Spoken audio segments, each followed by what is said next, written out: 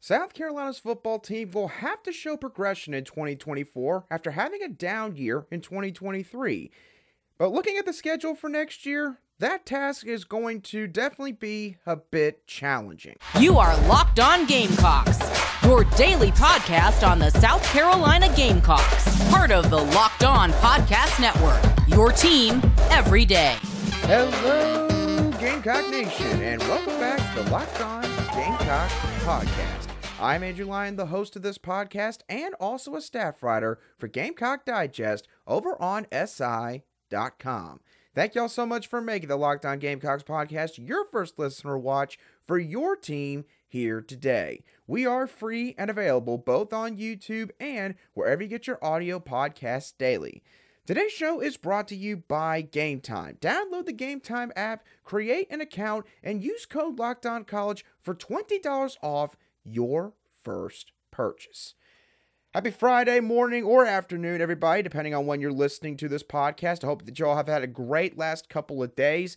We got a lot to talk about on today's show because a lot has happened since our last show, which was on Wednesday when we went live after Raheem Rocket Sanders had committed to South Carolina. The Gamecocks have added a few more portal additions since that commitment took place. We'll touch on each of those guys in a little bit.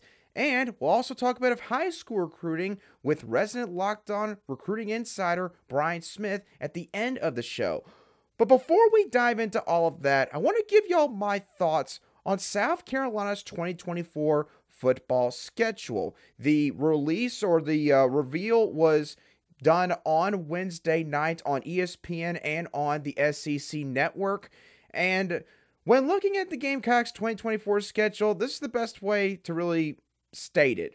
It's manageable, but there's going to be plenty of challenges lying in the Gamecocks' path. So, let's go ahead and pull up the schedule real quick for those of you that are watching today's show on YouTube. And for those of you listening on an audio podcast app, do not worry. I'll go ahead and read off the schedule real quick so that's fresh on your mind. Week 1, South Carolina's taking on Old Dominion. That's followed up with games at Kentucky, then LSU at home, and Akron at home. They've got a bye week, then they play Ole Miss at home, they play at Alabama, and at Oklahoma. Then they have another bye week. After that, they play Texas A&M at home, at Vanderbilt, Missouri at home, Wofford at home, and at Clemson.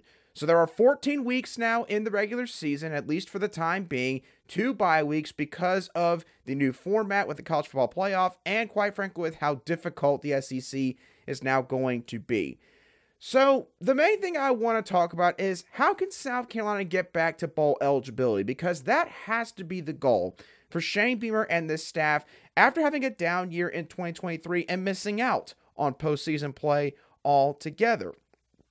And the way that I look at this schedule is, truthfully, there's 3 different seasons comprised into one here for South Carolina. The first one that I want to touch on real quick are the first 4 games. Again, you got Old Dominion and Akron. Those are 2 wins right there in weeks 1 and 4 respectively.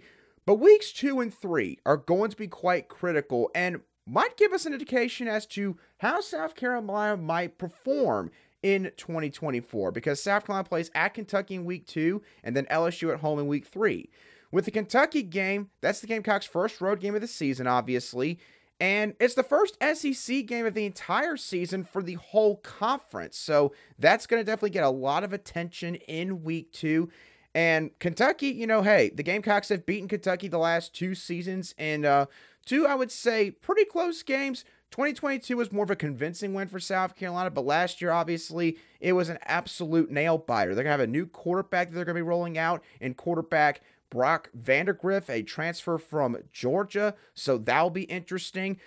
Lenore Sellers, or whoever the new starter is for South Carolina, it will likely be their first road game of their career here with the Gamecocks. So that's going to be a very intriguing matchup. The LSU matchup in week 3 is also very intriguing because that's the first true road game of the season for the LSU Tigers. And They are also going to be breaking in a lot of new pieces, especially at the offensive skill positions. Quarterback Jayden Daniels is getting ready to move on to the NFL, and they're likely going to lose their top 2 pass catchers from their offense in 2023 in Malik Neighbors and Brian Thomas Jr. at the wide receiver positions. And I believe both of those guys were 1,000-yard plus receivers. Malik Neighbors, quite frankly, should have been the Biletnikoff Award winner, but they gave it to Marvin Harrison Jr. That's a whole different conversation. Point being, those are 2 tough conference games starting out against a physical Kentucky team that's looking for payback and an LSU team that just won 9 games and had one of the most explosive offenses either way in all college football in 2023. Then you look at the final 5 games. You got Vanderbilt and Wofford included in that stretch. Again, I think those are 2 wins right there. But then you have 3 more toss-up games against Texas A&M, Missouri, and Clemson. Texas A&M brings in a new head coach in Mike Elko, so obviously a lot of turnover there in terms of some of the coaches on that staff and also some of the guys that are on their roster. We're not really going to know what the Aggies look like until probably halfway through this 2024 season. Missouri obviously coming off their best season in a very long while. Eli Drinkwitz, look, I know that a lot of people get annoyed by sort of how much he tries to be funny when he's on television and all that, but listen, you got to give the man credit. He has got things going up there at Mizzou. They're bringing back some big-time pieces on offense, so that's going to be a big game for the Gamecocks. And obviously Clemson, look, the Tiger fans have already been letting Gamecock fans know about the fact that they lost to them a couple weeks ago. Clemson still is coming off of an 8-win season, which is still a down year for them. Continued regression from what we've seen from them the past few years. So, we'll see what happens in that game. It is a road game for South Carolina, but as they showed 2 years ago, they can win up there in Death Valley. So, again, that is definitely going to be a big game for them at the very end of the season. But the stretch that really caught my attention when watching the reveal show on Wednesday night was the middle 3 games for South Carolina, where they're going to be taking on Ole Miss at home, and then they have 2 road games consecutively after that Ole Miss game, at Alabama and then at Oklahoma. We're going to term this as the gauntlet for South Carolina in 2024. This is by far their toughest stretch of the season, and quite frankly, it might be the toughest 3-game stretch for any SEC team in the conference in 2024. Now, they do have a bye week that takes place before and after that stretch, but, as I told somebody on, I believe, X, the night of the reveal show, they're not going to be thinking about that when it's halftime in Tuscaloosa. The team's not going to be going, oh gosh, well, at least we've got a bye week 2 weeks from now. They're not going to be thinking about that at all. It's going to definitely test the limits of this roster and this coaching staff. Ole Miss, it'll be their second road game of the season when they take on the Gamecocks. Their first one is at Wake Forest. You could almost say that that's not really a road game because Wake Forest is literally in many ways like the Vanderbilt of the ACC. But they're going to return a lot of playmakers. Jackson Dart at quarterback more than likely is coming back. Running back Quinshawn Judkins is coming back. And Harris, their star wide receiver, is also set to return. And they are already being very active in the transfer portal. Ole Miss might try to be the Florida State of 2023 this next season. They got a lot going over there right now. That's going to be a tough game. Alabama, it's Alabama for gosh sakes. It's taking place in Tuscaloosa. As they showed a couple weekends ago, Alabama, they are still one of the top 2 or 3 programs in all of college football. Jalen Milroe set to return from at quarterback. And then Oklahoma. First time ever that South Carolina is playing the Sooners in their program history. It's going to be in Norman, Oklahoma. It's going to be a bit of a homecoming for Shane Beamer, who was beloved there by Oklahoma's fan base. But the Sooners, hey, they do play Texas before that game takes place. The week before, I should say. So, they could be coming off the heels of a very emotional victory or loss against their hated rivals in the Longhorns. So South Carolina might have a bit of a schedule dynamic advantage in that aspect. But the bottom line when looking at this entire schedule for South Carolina is I see 4 guaranteed wins. Akron, Old Dominion, Vanderbilt, and Wofford. 1 guaranteed loss more than likely against Alabama. And the other 7 games, to varying degrees, I would say, are toss-ups. So, certainly not going to be easy for South Carolina, but if you're Shane Beamer and the staff, again, in my opinion, you've got to find a way to get to 6 wins. You cannot have 5 wins. You certainly cannot go to 4 wins or below. You go to 4 wins or below, we're talking potential hot seat. We're talking potential, you might not make it to 2025. So it's going to be a tough conversation to have this offseason, but, that's the reality of the SEC, and the road just got a lot tougher for you after Wednesday night. So certainly going to be interesting to see what happens with all these teams in the offseason and how things could shape up heading into 2024. But with everything I just said about the schedule, there is no question that Shane Beamer and his staff, they are working very hard to try and upgrade multiple positions on this roster, especially from a depth standpoint. And they have done just that with their latest transfer portal additions. We're going to talk about each of those guys in just a couple moments right here on Locked On Gamecocks. Today's show is brought to you by Game Time. Now, it is officially the holiday season. We are about halfway through the month of December, and so you might want to take some time and, enjoy yourself with maybe your significant other, or maybe you want to go and hang out with the boys, and there's a concert that's taking place later tonight that could be just the event for you, as American rapper and Columbia native Jeezy is performing tonight at the Township Auditorium right here in Columbia. You can get floor seats for this concert as low as $189 or gallery seats for as low as $70. And you might be wondering, well, Andrew, it's Friday. You need to tell me this is tonight? What if there's not going to be any tickets left? You're not going to have to worry about that because you can snag the tickets without the stress with Game Time. Just download the Game Time app, create an account, and use code LOCKEDONCollege for $20 off your first purchase. Terms do apply. Again, create an account and redeem code LOCKEDONCollege for $20 off. Download Game Time today. Last minute tickets, lowest price, guaranteed. Welcome back to this Friday edition of the Locked On Gamecocks podcast, where we cover your South Carolina Gamecocks every single day. And as always, a big thank you to each and every one of you everydayers who make the Locked On Gamecocks podcast your first watch on YouTube or your daily listen wherever you get your audio podcasts daily. Coming into this transfer portal cycle, Shane Beamer and this staff, they had multiple needs that they had to address. And one of those needs, kind of split up between a few different position groups, was depth. They had to get depth at several key positions, especially wide receiver, and then also running back after Mario Anderson Jr. decided to enter the transfer portal. And you could point to a couple other positions as well, especially in the trenches and arguably along that defensive line. Well, Shane Beamer and his staff, they've done a great job of addressing those specific needs in just the past 24 to 48 hours. So let's talk about a couple of the recent additions and commits they have gotten from the transfer portal. Starting off with Vanderbilt wide receiver Jayden McGowan, who made his pledge on Wednesday afternoon, I believe. And we've talked about Jayden McGowan already a couple times on this show, so not going to rehash too much, but needless to say, this is a very good get for the Gamecocks. For one, Jayden McGowan, he's got SEC experience as a starting wideout. You're not going to find that very often in the transfer portal, so that's a plus right there.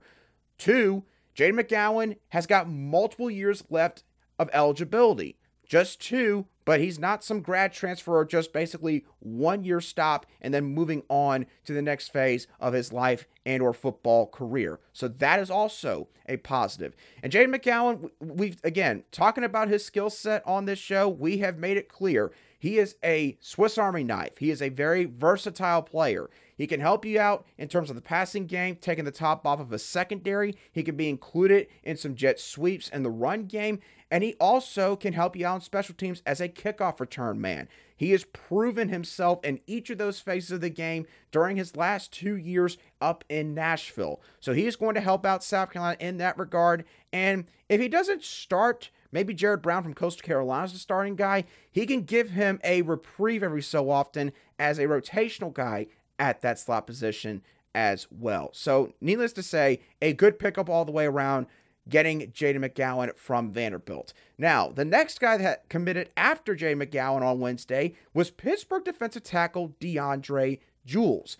the first defensive line commit that they have gotten out of the portal, and in my opinion, it is a good one. Jules is a graduate transfer, so he's only got 1 year left of eligibility. He is 6'3", 310 pounds, so he's going to bring some immediate size to this defensive line. South Carolina, admittedly, has been a bit undersized along the defensive line for a very long time. A lot of guys that hover around 280, 295 pounds. A couple guys crack 300 plus, but not very many that have played consistently here. DeAndre Jules is going to change that once he arrives here in Columbia. And DeAndre Jules, look, he did not necessarily light things up at Pittsburgh, but for what his stats were in 2023 and 6 starts, I think he could be a solid rotational player here. He had 24 total tackles, 7.5 tackles for loss, and 2 sacks in 2023 for the Panthers. So, again, probably not going to start for you, but DeAndre Jules, he is going to be vital in terms of rotating in for certain guys and making sure that the drop-off is very minimal. That is extremely important along your defensive line because unlike offensive linemen, those guys, they're not going to be playing the entire football game. You have to have a second-line defensive lineman that you can trust to rotate in every few plays with the guys that you have out there. So DeAndre Jules, especially in terms of his rush defensive skills, I think is going to help the Gamecocks in that regard on early downs on opposing drives. Now, the guy that I might be the most excited about out of this entire group is South Carolina State running back Jawarn Howell. I believe I pronounced that first name correctly. If I didn't, I apologize. I promise you I will learn how to. But this kid, I think he's got a chance to be basically another Mario Anderson Jr., a really solid find at a lower level at the running back position. Howell, first of all, he's a rising sophomore. He's got 3 years left of eligibility. I think that is great because you could not afford to get necessarily another running back that was only going to have 1 year left. Rocket Sanders, we know he's got 1 year remaining. Oscar Attaway III, I want to say, has 1 year left. I believe he does at least. Jawarn Howell, he has 3 years left. That is important. 2, he's going to bring size to the running back position. Howell is listed at 6'1", 215 pounds. So sure, he might have been playing for South Carolina State last year, but it wasn't because of his size. He's a pretty big boy at that running back spot. And he is also proven as a true freshman in 2023. Howell had 102 carries for 809 rushing yards. That's 7.9 yards per carry and 7 touchdowns. He led the entire MEAC conference in rushing yards, and he did so well that he was named by FCS Football Central of Fan Nation, shout out, as an FCS freshman All-American selection by season's end. So Jawarn Howell, what I also like about his situation, he is not going to be asked to have to step in there for South Carolina's offense immediately.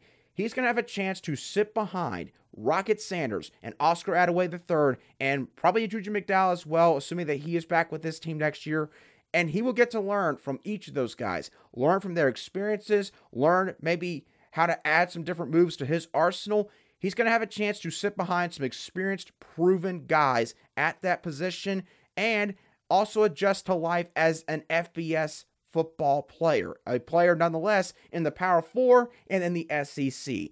I think that that would be huge for his development to get some time to, again, just sit back and sort of wave the wings and not get forced out there, hopefully, like Mario Anderson Jr. was forced out there in 2023 because of Takarian being a bit banged up, I believe, at some point, and also just needing a spark really at that running back position. That's not going to be a problem in 2024. So, Jawarn Howell, remember the name.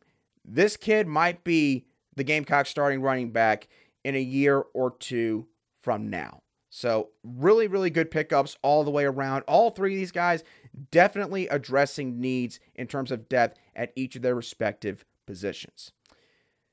So with all the excitement going on with the transfer portal right now, we can't forget the high school recruiting cycle is also getting ready to reach an important milestone marker for the 2024 class, and that is early National Signing Day, which is just 5 days from today. So what do you need to know about South Carolina's final remaining targets for the 2024 cycle? I'll discuss that and a little bit more with Locked On's resident recruiting insider Brian Smith in just a few moments, right here on Locked On Gamecocks. Today's show is also brought to you by Prize Picks. Now, y'all know the drill at this point when it comes to Prize Picks. They are the simplest and easiest daily fantasy sports app out there because all you have to do is go onto their app. You could select anywhere from 2 to 6 athletes from a variety of different sports and teams. You get a projected stat line for each of those athletes, and you can select whether or not they're going to go more than or less than their projected stat line.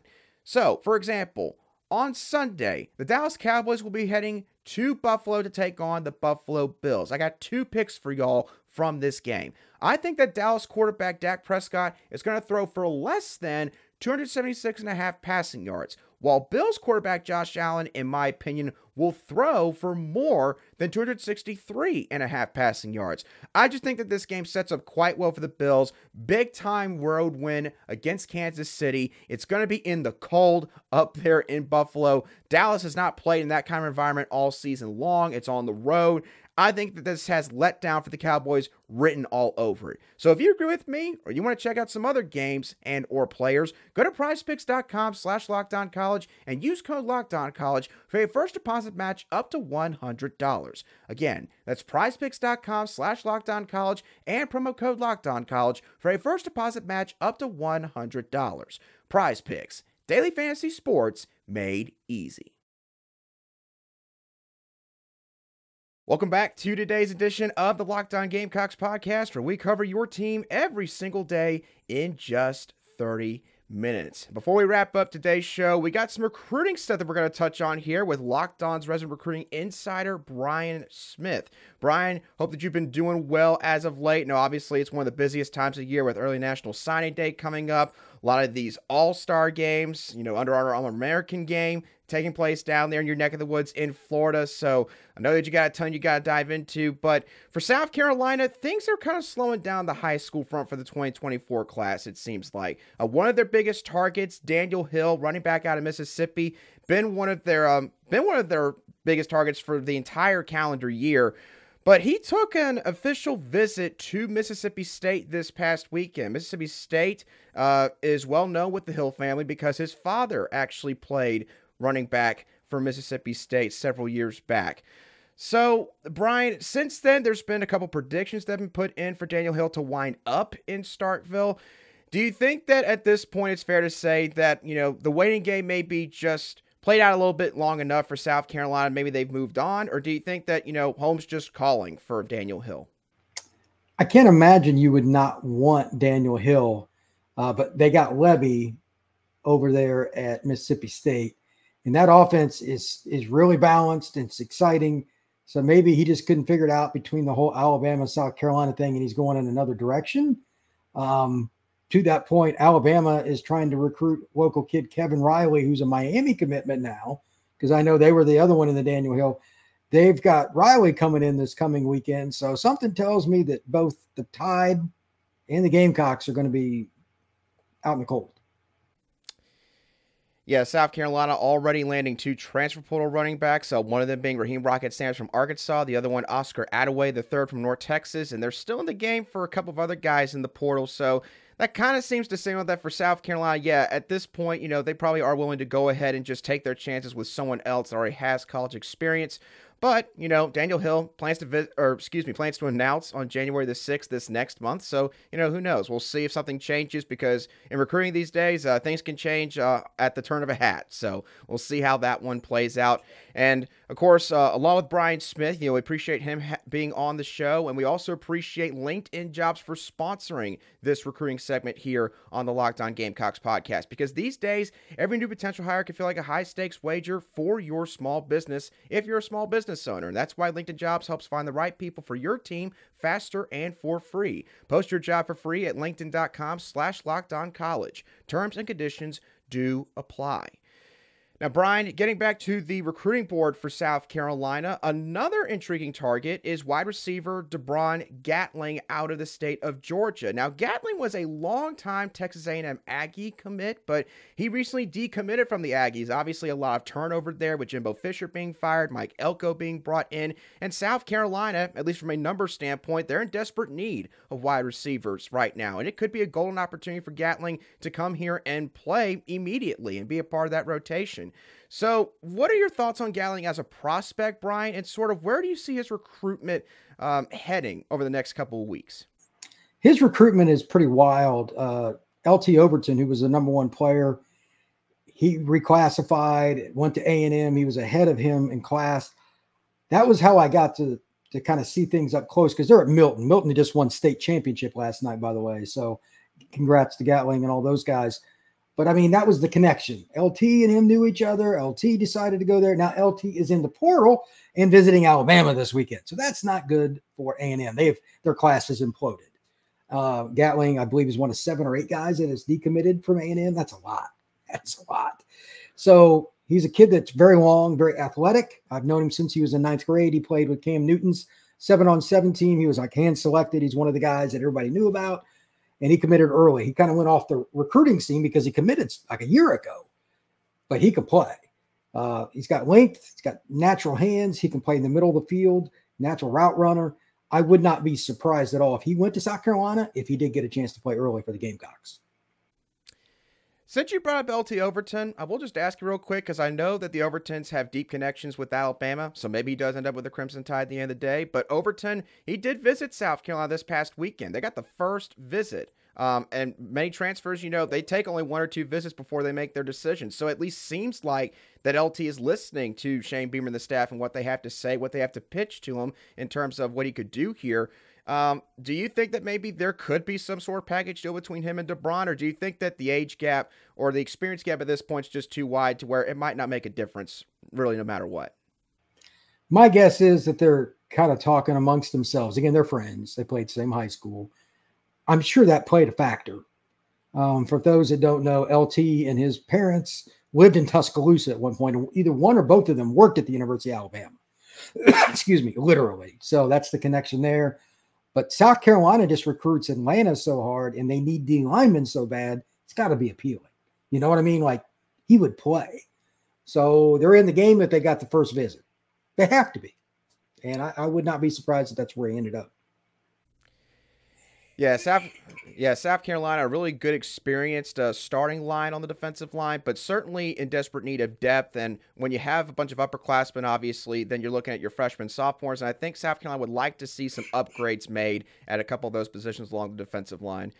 Brian, once again, appreciate you coming on for today's show. One last thing before you go. Just a curiosity question about National Signing Day, because obviously there's been a lot of topics surrounding the month of December regarding, how much these coaches are having to deal with, the chaos of it all with the transfer portal, early National Signing Day. So my question to you is this, Brian.